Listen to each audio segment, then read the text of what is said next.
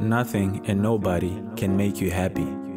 Things may seem to make you happy, like getting into a new relationship or whatever it is you think will make you happy, but these things can't make you happy.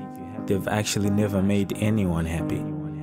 Nothing can make you happy because happiness doesn't come from the outside. It's within you. So external things can only trigger the happiness that's already in you because it's your true nature.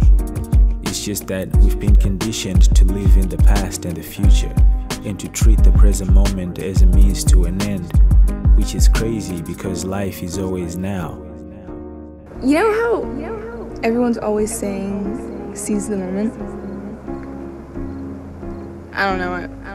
I'm kind of thinking it's the other way around. You know, like the moment seizes us. Yeah, I know. It's constant. The moments. It's like it's always right now. You know. Yeah.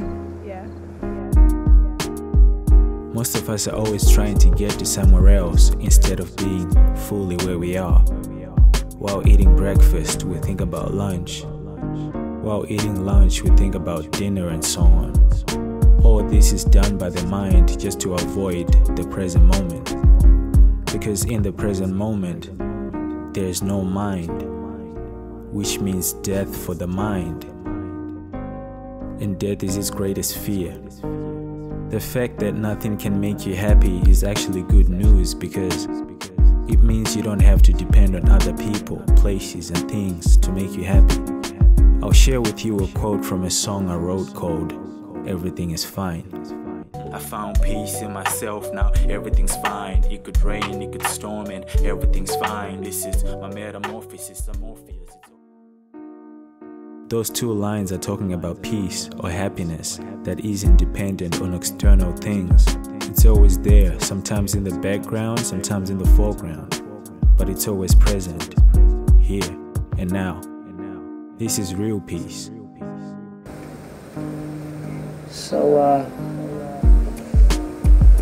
that's just a guy who gave another guy a sandwich.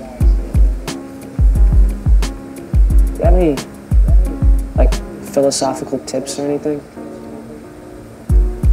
For a guy on a kind of road trip? Are you asking me? Yeah. Well, the past is gone. I know that. The future isn't here yet, whatever it's going to be.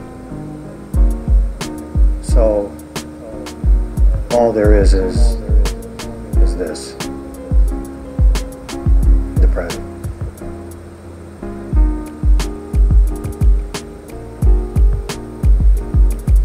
That's it. Are you a Buddhist?